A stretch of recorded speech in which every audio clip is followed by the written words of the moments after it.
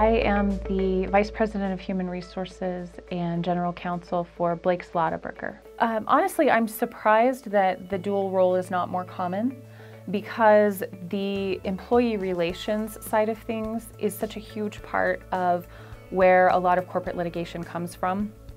So I think it's just a really great fit. I get involved very early in EEO matters, in injuries, property damage.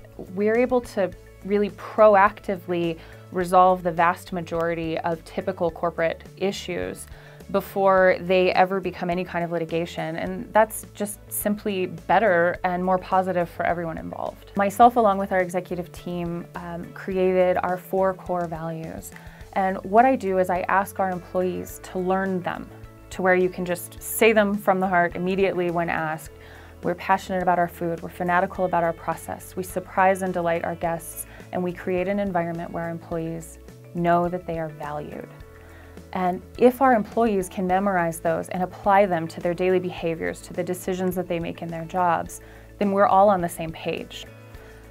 The Lot of Heart Challenge is a challenge that we have given to all of our store level employees to get involved in their communities and give back, and they have the opportunity to win awards at the end of the challenge period.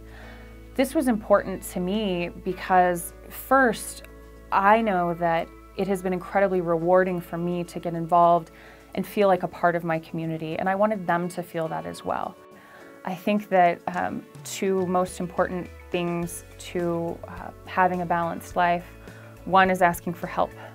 I have the most supportive husband in the world, and I have family and friends who provide me with what must be thousands and thousands of dollars of free therapy. And so with that, and combined with making sure that I take time to do the things that quiet my mind. I'm so deeply grateful for this honor. And I have never shied away from admitting that my first 2 years at UNM, I was a terrible student. And although it was a lot of fun at the time, it was a lot of work to overcome the decisions that I had made.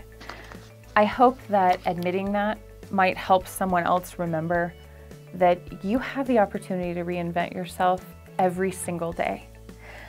You can go from that to graduating from a top-tier law school and being selected by your alma mater for the Hall of Fame.